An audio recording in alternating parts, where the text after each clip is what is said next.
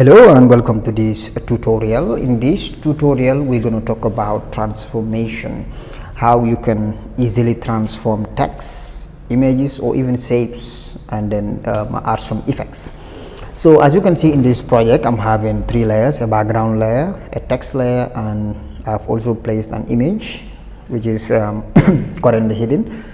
So basically, if you want to transform an object on your project, you have to activate the free transform. So the free transform, you can access this when you go to edit. If you click on edit and then you go to free transform, or you can use the keyboard shortcut, which is Control T.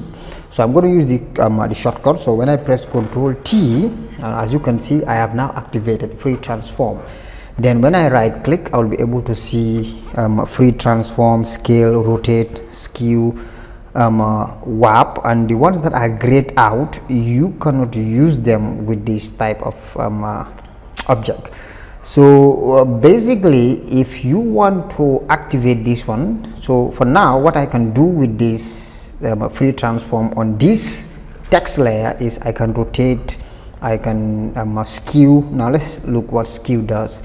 So when I click on it, then I will now be able to make some transformation. So anywhere I click here, I will be able to move these things, as you can see. So that's what the skew does. Okay, so I'm going to undo that.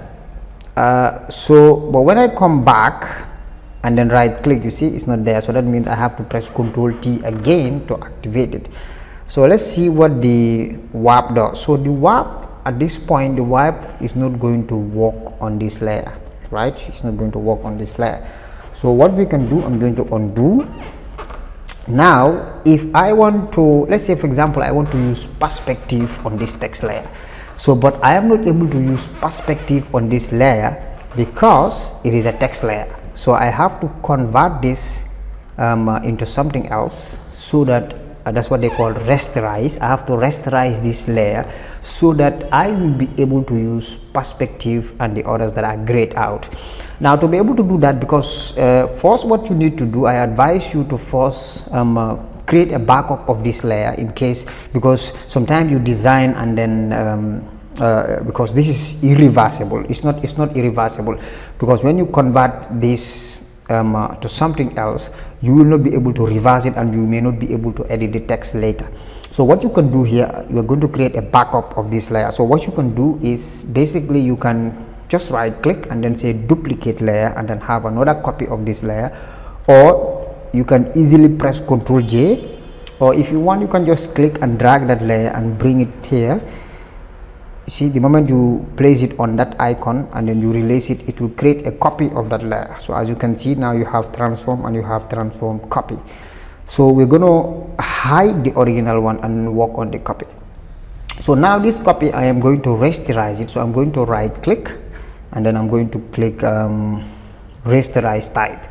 So when you click on rasterize type, now this layer you cannot edit it. That means you cannot just click text now and then start changing it. No, it's not going to work, because that's why I advise you to first create a copy in case you want to come back and make some changes. So when you rasterize, that means you will not be able to edit it anymore.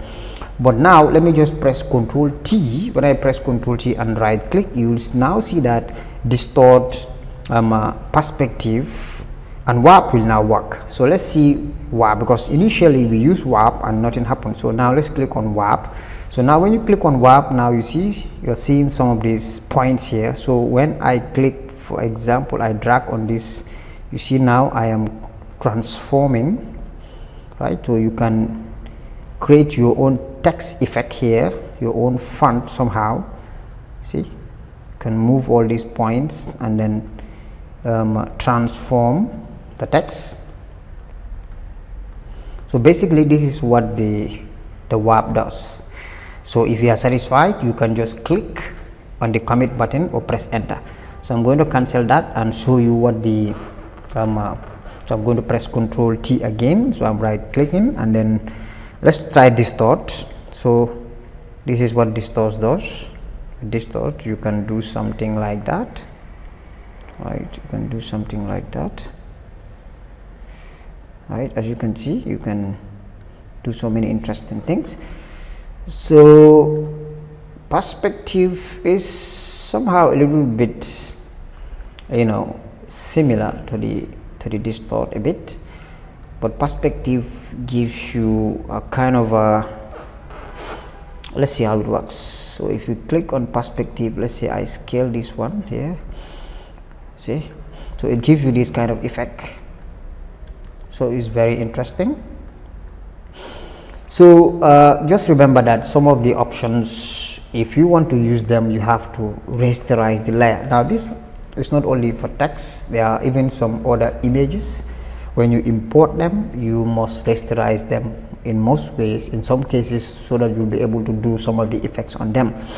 Okay, so now let's move on to, let me just hide this layer and then go to the image. So the image also, you can perform the same operation. So I can press Ctrl T and then I can right click. As you can see, with an image, you will be, nothing will be nothing will be grayed out here. So when I click perspective, I can directly, I don't need to rasterize an image to be able to do these things.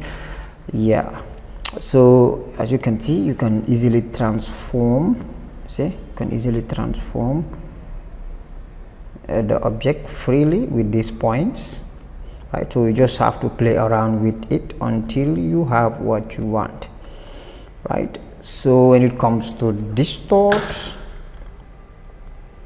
there is distort, yes, distort also, you'll be able to manipulate some stuff. So that's the free transform. So you can play around it with Photoshop and then make some interesting effects.